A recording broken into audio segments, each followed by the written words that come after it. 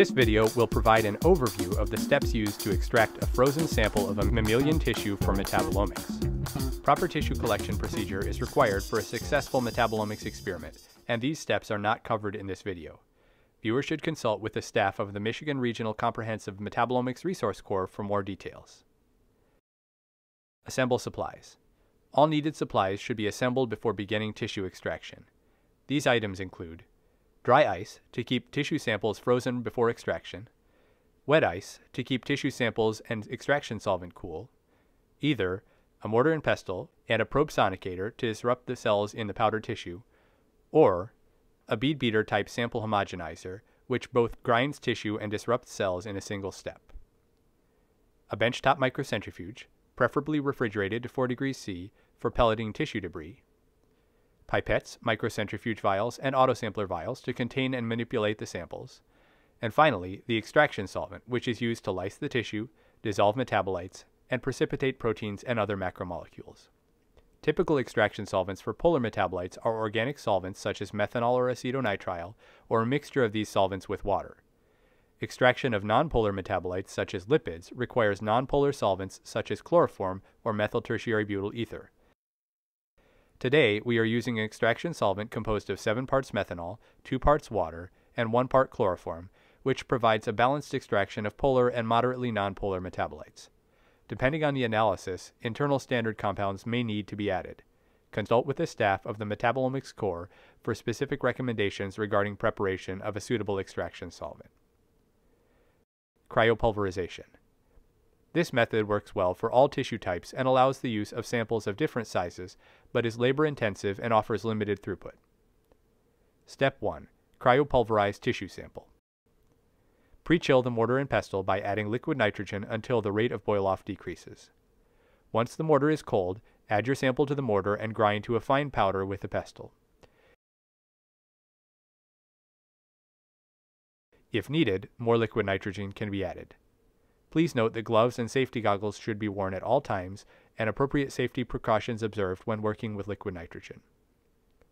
Step 2. Transfer sample to vial. Transfer the desired amount of pulverized tissue to a pre-weighed, pre-chilled microcentrifuge tube. If desired, check the weight of the tube with the sample to ensure the mass of tissue is within a tolerable range of the target value. Work quickly to prevent thawing during weighing. In this example, we aim to place 30 mg plus or minus 5 mg of tissue in each tube. Step 3. Add solvent and sonicate. Add the desired amount of chilled extraction solvent to the tube containing the pulverized sample and immediately sonicate until the suspension is homogeneous. Keep the tube in an ice bath throughout to keep the solvent cool. In this example, we add 1 ml of extraction solvent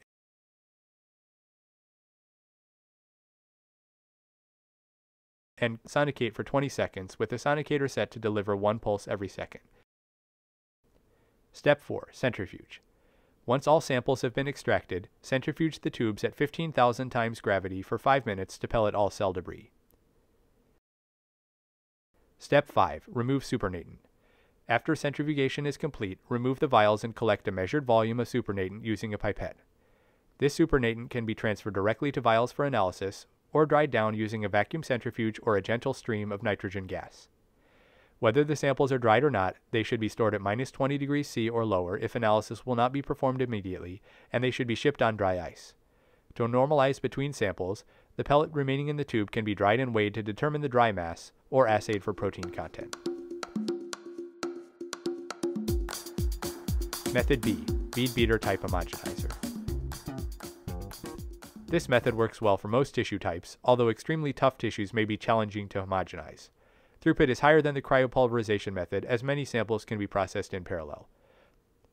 Always follow the manufacturer's directions for your device and tissue type to determine the correct mixture and quantity of beads to use and the correct volume of extraction solvent. Step 1. Transfer sample to vial. Transfer the frozen tissue sample directly to a pre-weighed, pre-chilled tube containing an appropriate quantity of tissue disruption beads. Be sure the tubes are compatible with your homogenizer. Step 2. Add extraction solvent and homogenize. Add an appropriate volume of chilled extraction solvent to the sample, and then operate the homogenizer to disrupt the tissue samples. Steps 3 and 4, centrifuge and remove supernatant.